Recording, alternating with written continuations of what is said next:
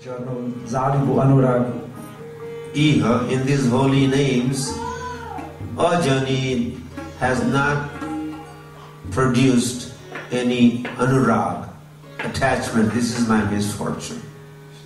To je moje neštěstí, že jsem z těchto svatých jmen, že nevznikla žádná moje záliba v nich. Aneka lokera vancha, aneka prakar, kripate karila aneka namera prachar. Because people vary in their desires, you have distributed various holy names of your mercy, by your mercy. Protože lidé mají různé touhy, tak si rozšířil svoje různá svatá jména svojí milostí. And like that it goes on. Takhle pokračuje. There are hundreds of verses. Jsou tady stovky veršů. And again, time for Mahaprasada Govinda. Zase bude čas na Mahaprasada Govinda. Time is always catching up with us. Čas nás vždycky dohání. It's again it's time for prasada. Zase je čas na prasada.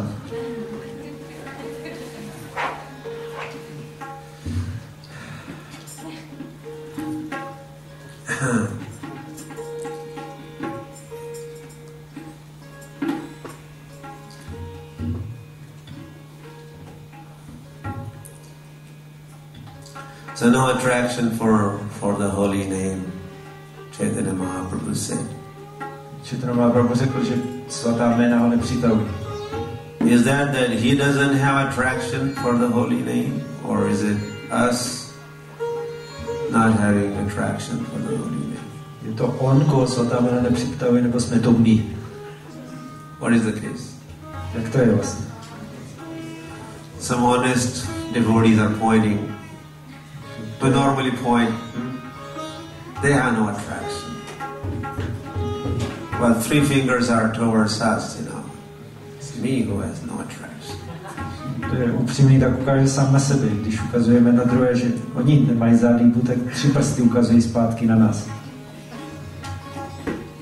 And what to do? Co budeme dělat s tím? How to develop attraction? Jak vyvinout takovou zálibu? And that next verse Lord is talking about. Pranadapi sunichena tarorapi sahishnuna amanina manadena kirtaniya sadahari. Just see.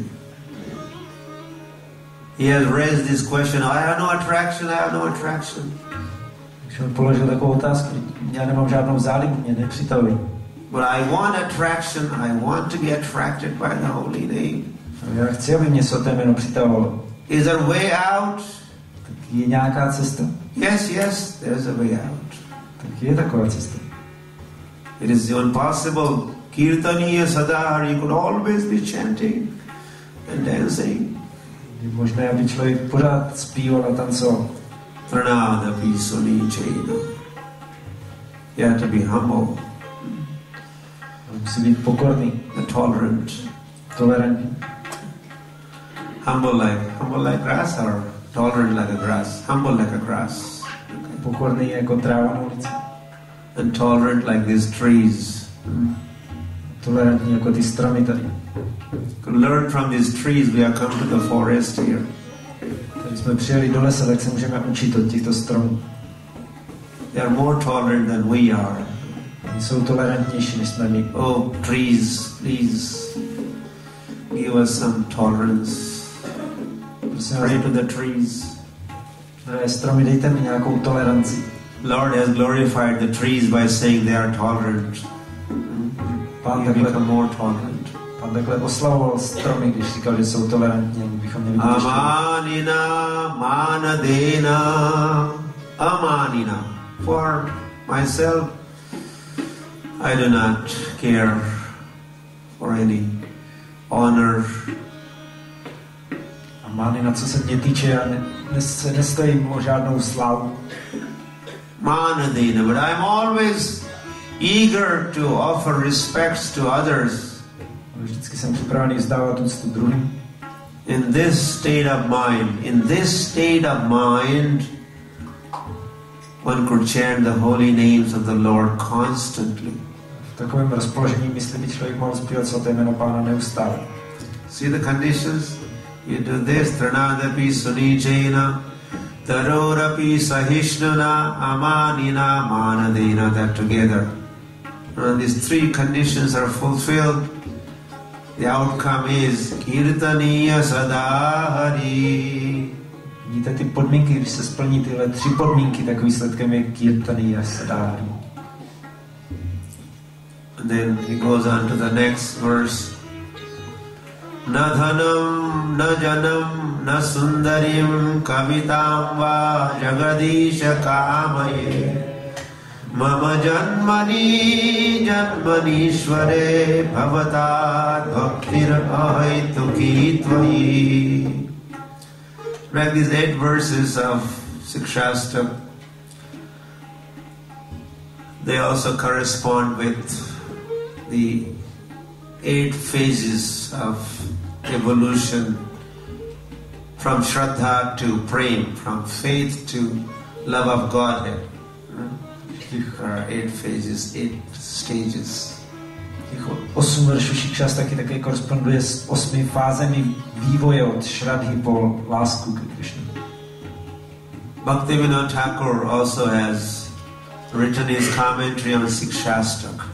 Protivanov Thakur také napsal svůj komentář k Siksastace. And so did Bhaktisiddhanta Saraswati Thakur. A udělal to i Bhaktisiddhanta Saraswati Thakur. He commented on Siksastakam verses. Komentovali verše Siksastakam.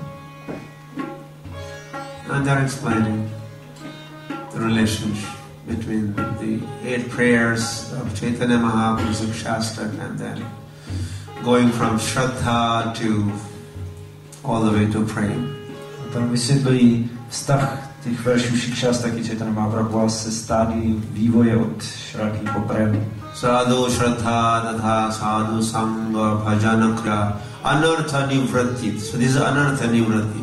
Na dhanam, na janam, na sundarim. All these are anarthas, and one becomes nivratti, becomes free from anarthas by following the process. Takže tohle na dhanam, na janam, to je anartha nivratti, že to všechno jsou anarty a pokud člověk následuje správný proces, tak se jich zbaví.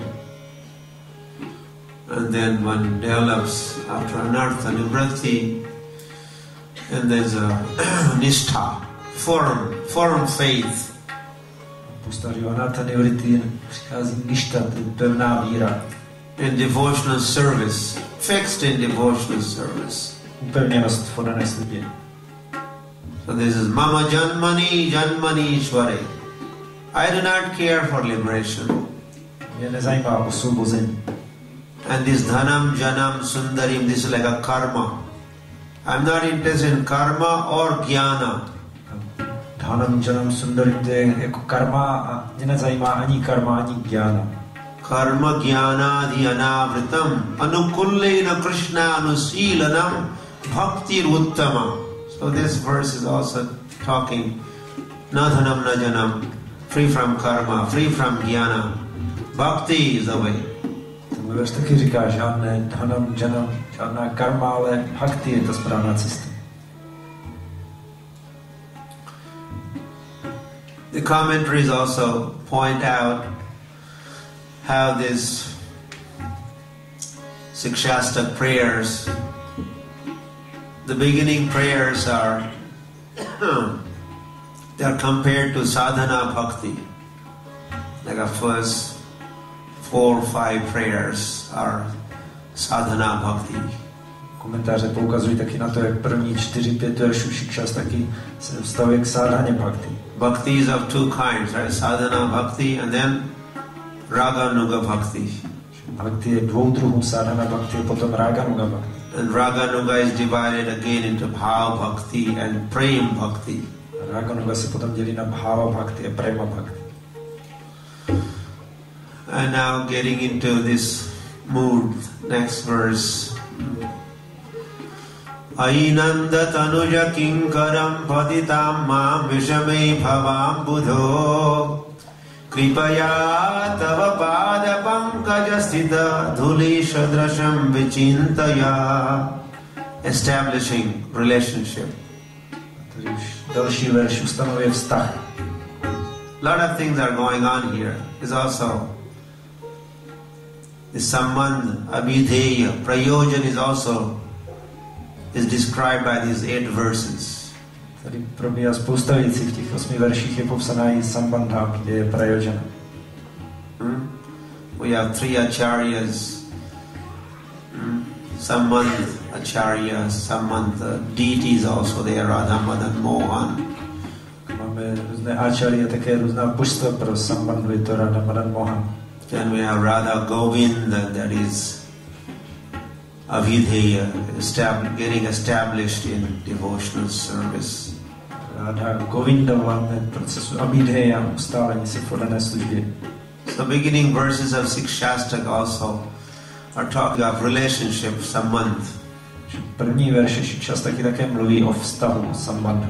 And then getting settled in devotional service, the middle verses of the Siksastakam are dealing with that. Potom prostřední verše Siksastakam mluví o ustálení se v oddané službě. And then finally prayojan, the final destination, Radha Gopinath and Radha Gopinath, Radha Shamsundar, their transcendental affairs, pastime, that's like a prayojan. Nakonec prayojana, konečný cíl, Radha Gopinath, Radha Shamsundara, jejich důvěrné zábavy. Now in this 5th verse,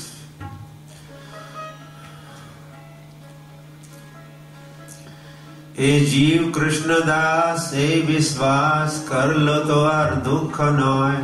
Bhaktivinoda Thakur says, if you could simply understand, you don't have to understand much, just understand. E Jeev Krishna Das, I am a Jivatma and I am Krishna Das. Bhaktivinoda Thakur říká, nemusíte rozumět moc věcem, stačí, když pochopíte, já jsem Jivatma a jsem služebník Krishny. Ainanda tanuja kinkaram patitam mam vishame bhavam buddho kripaya tava pada pankajasita. I am servant of Nanda Tanuja Kinkaram, I'm servant of son of Nanda Maharaj. Jsem služebník syna Nandy Maharaja. So just by knowing I am a Jeev Krishna Das, I'm living entity. I'm Jivatma, servant of Krishna. Karloto or Dukhanai. You become free from all the dukkhas, all the suffering. Když jenom budete vědět, já jsem živá bytost a služebník Krishny, tak se zbavíte všeho utrpení. So there's talk of some liberation here. Tady se vlastně mluví o osvobození. You're getting liberated. No more suffering. You are liberated. Jsme osvobozeni od dalšího utrpení. But liberation is not all in all. Ale osvobození není všechno. Liberation is just the beginning. To je jenom začátek. There's more toho ještě víc, to achieve. Čeho bychom mohli dosáhnout. And that's bhakti. To je bhakti. The next verse and following 3 verses in fact are talking about bhav and prem. Takže vlastně následující 3 verše mluví o bhavě a premě.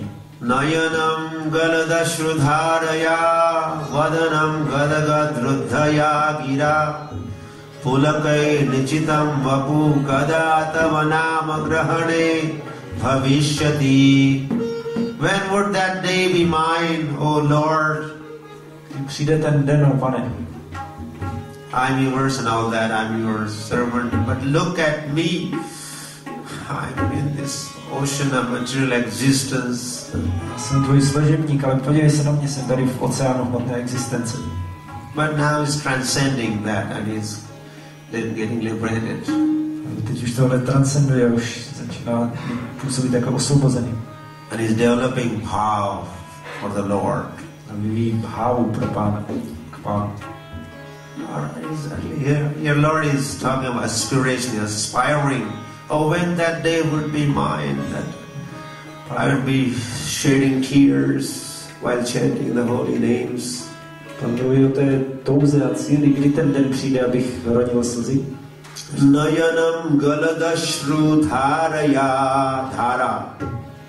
The torrents of rains. Celé potoky slz. Gadagad ruddhaya gira. And as I chant, my voice will be choked up. A bude se mi zalikat hlas, ať budu zpívat. My body would begin trembling. A moje tělo se začne třást. And so things become more and more from juice to more condensed and more further condensed and now or further evolution. Takže všechno se kondenzuje víc a víc původní šťávy, je to čím dál hustší a probíhá tenhle vývoj. Now feelings of separation. Pocity odloučení. In an advanced stage in Krishna consciousness, one feels separation from the Lord. Potom v jednom stádiu vědomí Krishny člověk cítí odloučení od Pána. There is talk of vipralampa bhav. Cannot tolerate the separation from the Lord. Že mluví se o vipralamba bhavě, kdy se nedá tolerovat odloučení od Pána.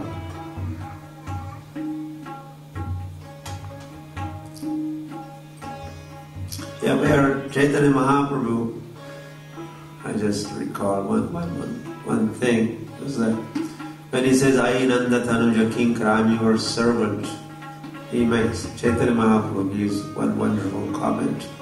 Já si vzpomínám na jednu věc, když Chaitanya Mahaprabhu říká, já jsem tvůj služebník, tak k tomu dělal jeden komentář. He says that,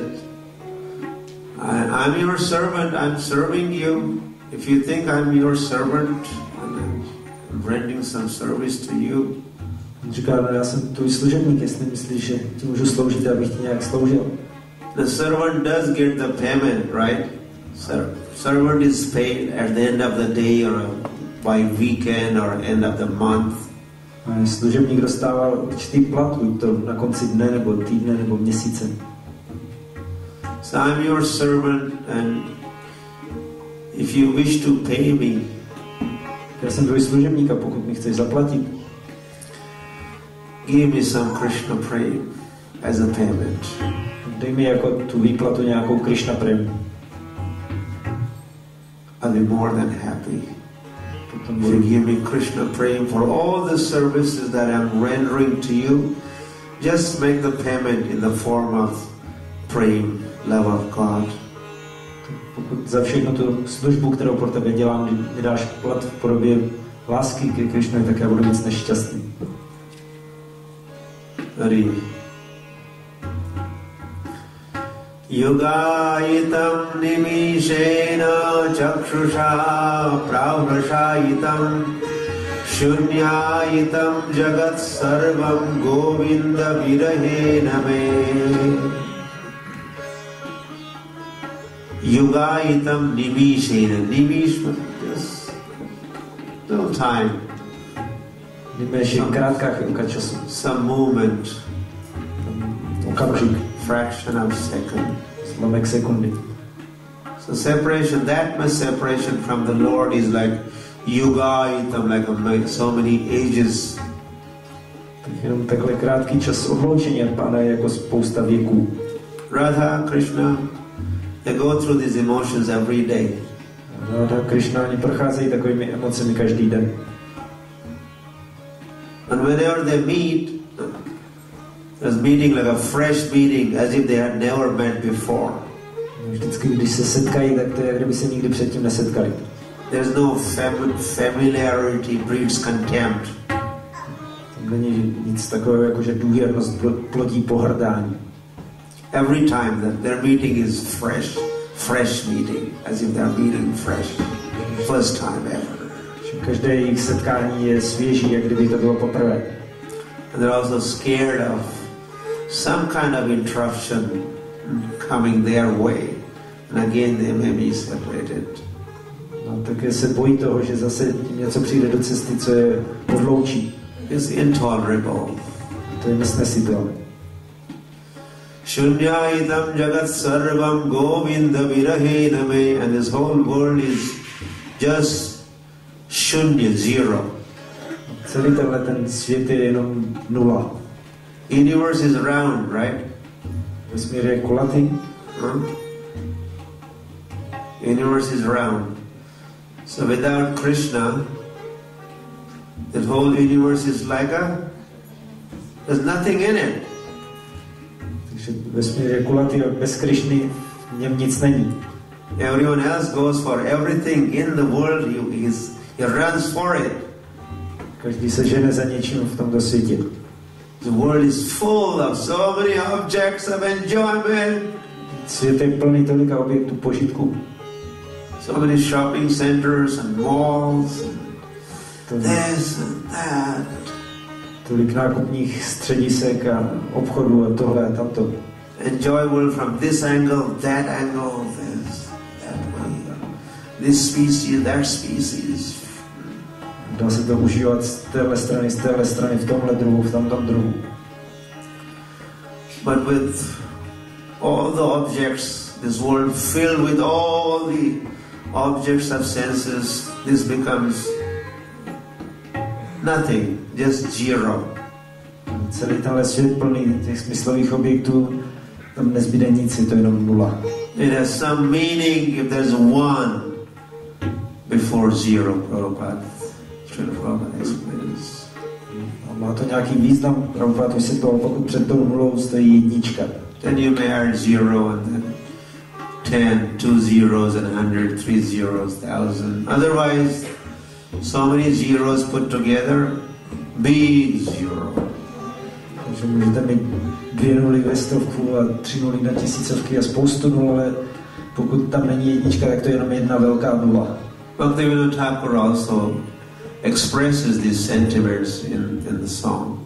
Bhaktivinoda Thakur taky tyhle sentimenty vyjadřuje ve své písni. He says, Nam bina kichu nahi kuara chauda bhuvana maje. Nam bina kichu nahi chauda bhuvan.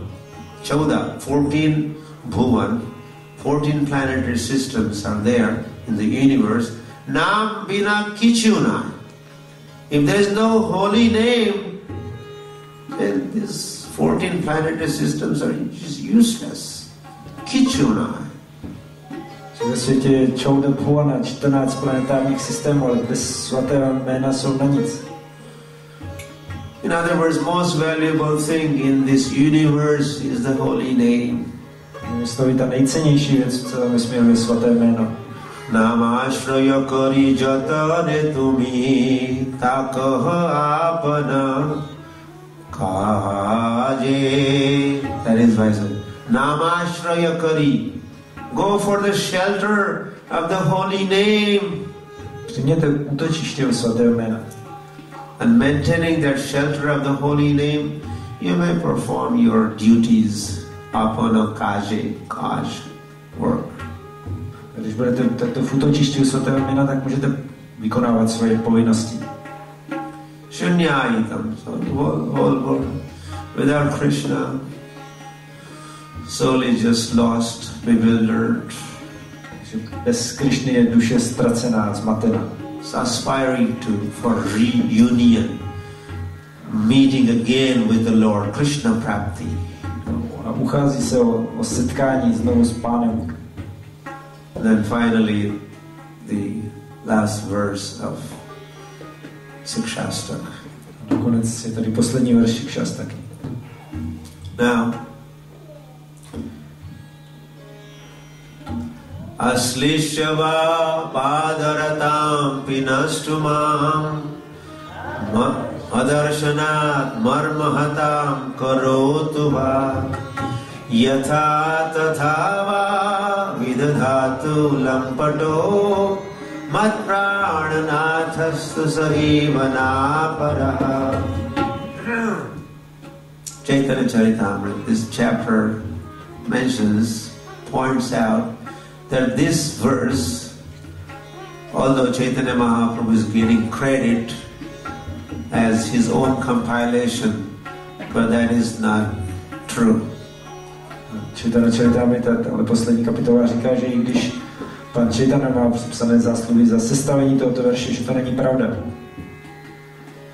This verse is a statement of Radharani. Ten verš je výrokem Radharani. Radharani is talking like this. Takhle mluví Radharani. Aslishava. You may aslisha. You may embrace me. Mě můžeš obejmout. Va means or. Va znamená nebo. Pinastuma. You may crush me under your feet. Mě můžeš rozdrtit pod svou nohou. Or you may kick me. Můžeš mě odkopnout.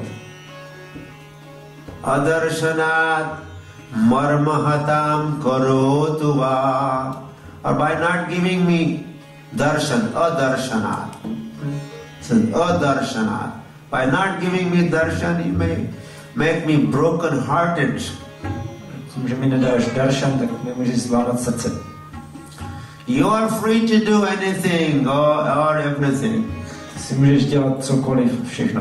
But one thing I know for sure is prananathastu saiva naparaha. I have no one else but you, my Lord, as my master. Ale jednu věc vím jistě, že nemám nikoho jiného než tebe, můj pane, jako svého pána a vládce. These are the words of Radharani. Tohle jsou slova Radharani.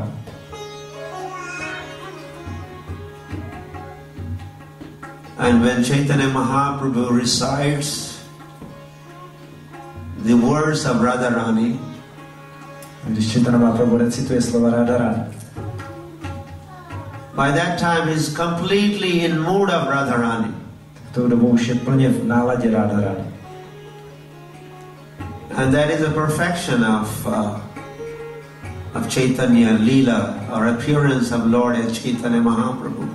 To je dokonalost Čaitanya líly, nebo to, jak se Pán zjevil v podobě Čaitanya Mahaprabhu. Why did he appear? Proč se zjevil? As Chaitanya. Jako Čaitanya. He wanted to experience Radharani, emotions of Radharani, Radha Bhav. Chtěl zakusit emoce Radharani, Radha Bhav. As one comes to this verse, 8th verse of Siksastakam, this verse is Radharani's statement, uttered by now here uttered by Chaitanya Mahaprabhu.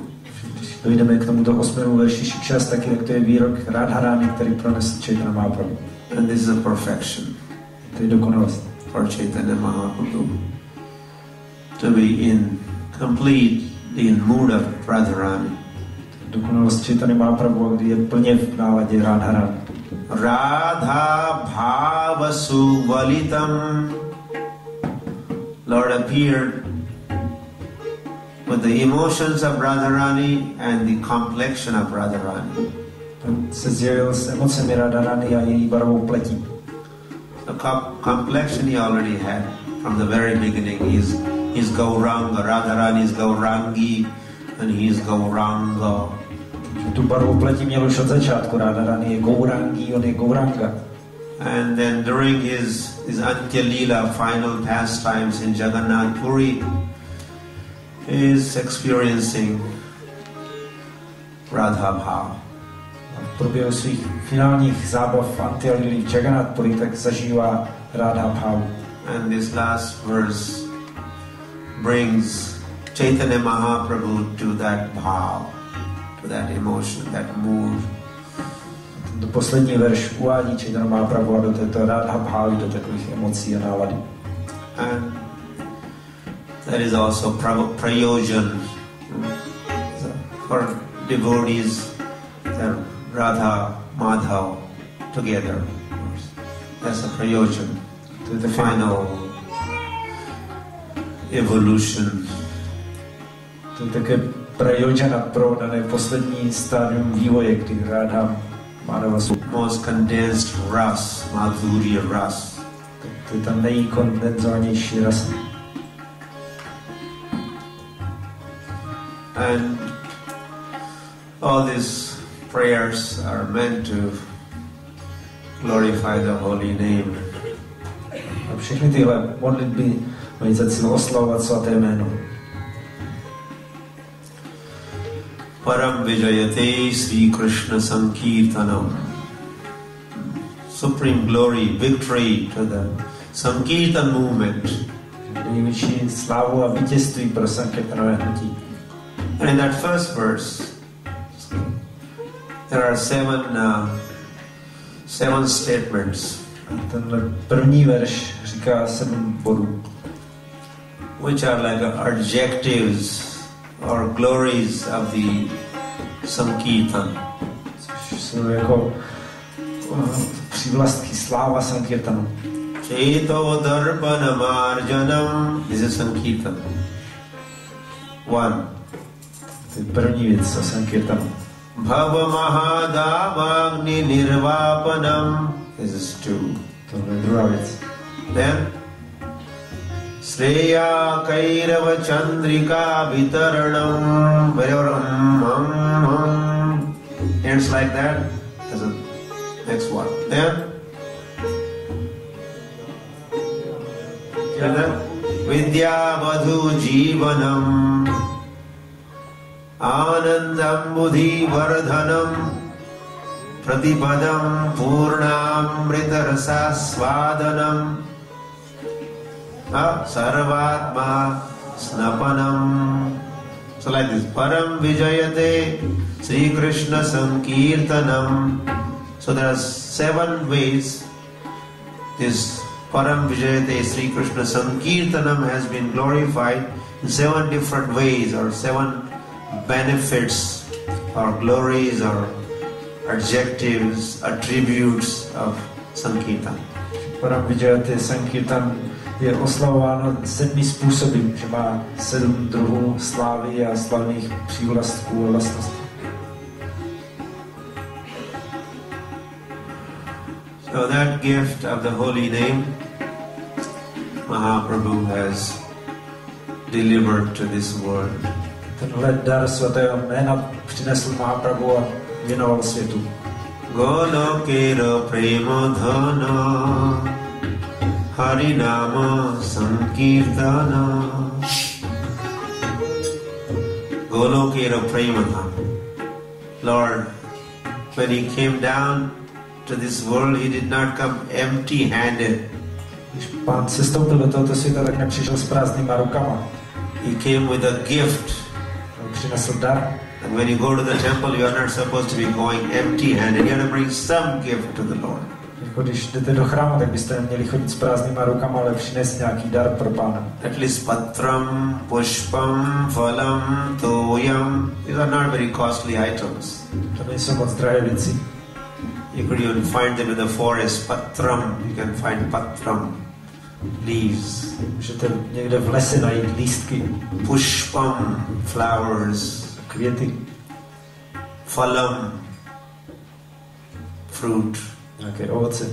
Toyam, some water. Trochu vody. But not that water of that lake. Ale radši ne vodu tady z toho jezera.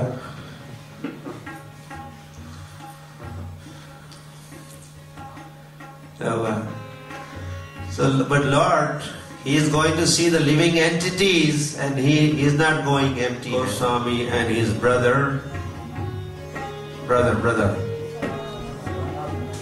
Not Sanatan, another one. Anupam. They were together in Prayag.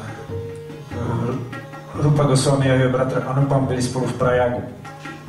And they had a straw in between their teeth. Dante Trinadhari. Měli mezi zuby stéblo trávy. And they were offering their obeisances. Skládali poklony. And they would stand up. Potom se postavili. With trembling body and faltering voice. S rozechvělým tělem a rozechvělými hlasy. And they would say, Namo Mahavadanyaya Krishna Prema Pradayate Krishnaya Krishna Chaitanya-namne Gaurat Vishe Namaha. Again Dandvat Pranam. Tak zase Dandavat. And then they would get up and Namo Mahavadanyaya, like that. They were going Koti.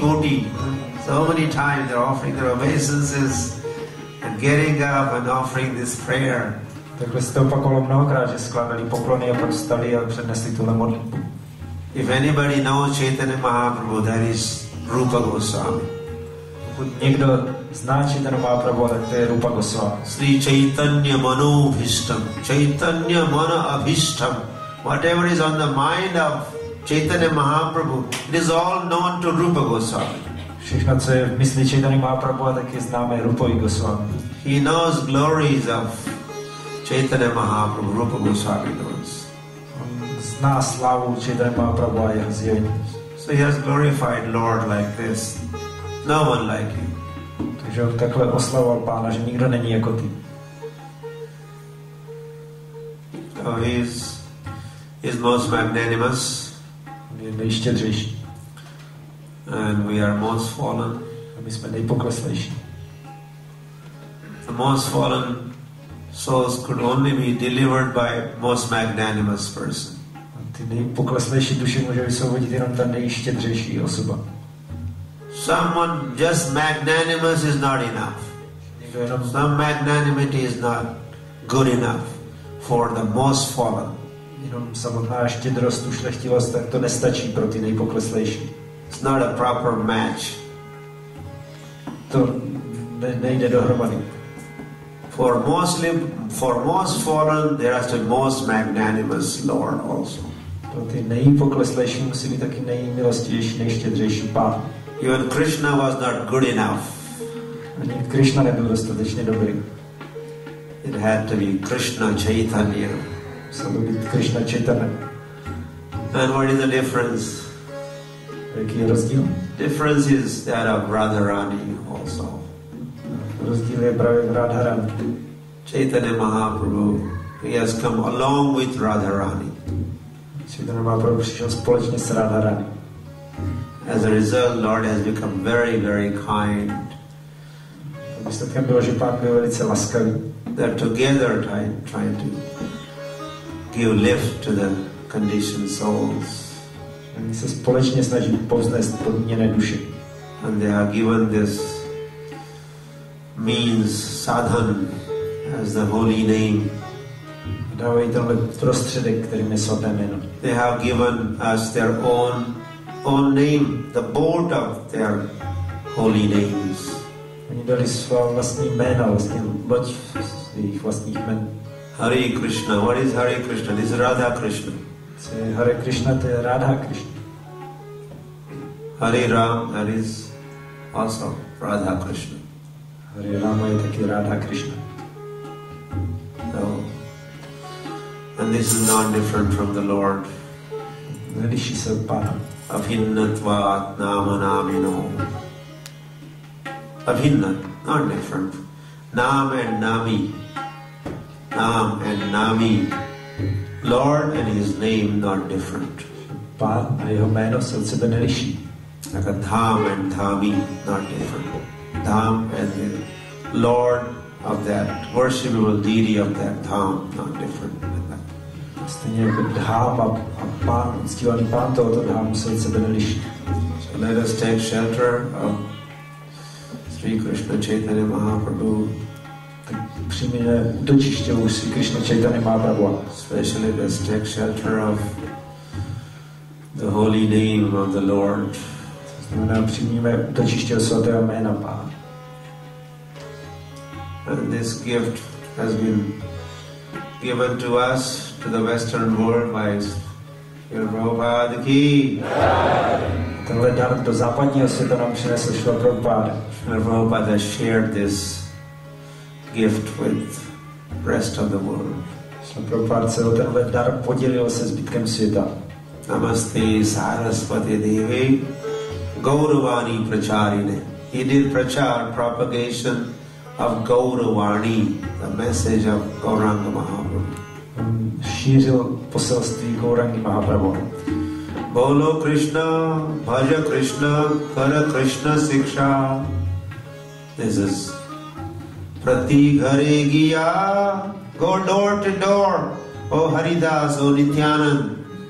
Ask everyone to chant the holy names.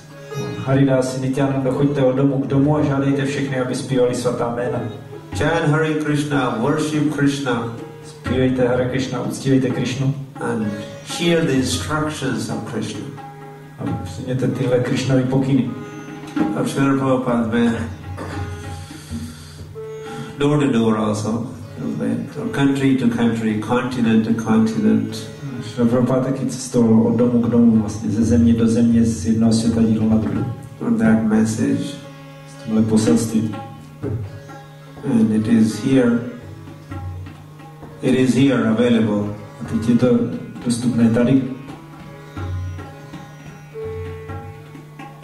All the way in Czech Republic. Přímo v České republice. All over Europe. And America. And that everywhere. Všude, v celé Evropě, v Americe, všude. In short 42 years, the Hare Krishna movement has spread far and wide.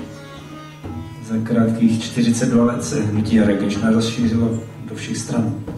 It is already in 160 countries. Už působí ve 160 zemích. Haribo.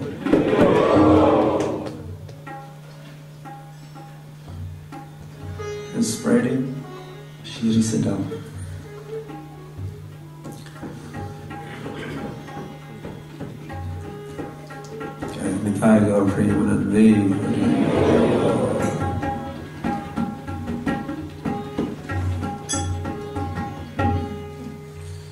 Hare Krishna, Hare Krishna. Let's sing for a few minutes, huh? Then take a long time. Krishna, Krishna, Hare Hare, Hare Ram, Hare Ram, Ram Ram, Hare Hare, Hare Hare Krishna, Krishna, Hare Hare, Hare Ram, Hare Ram.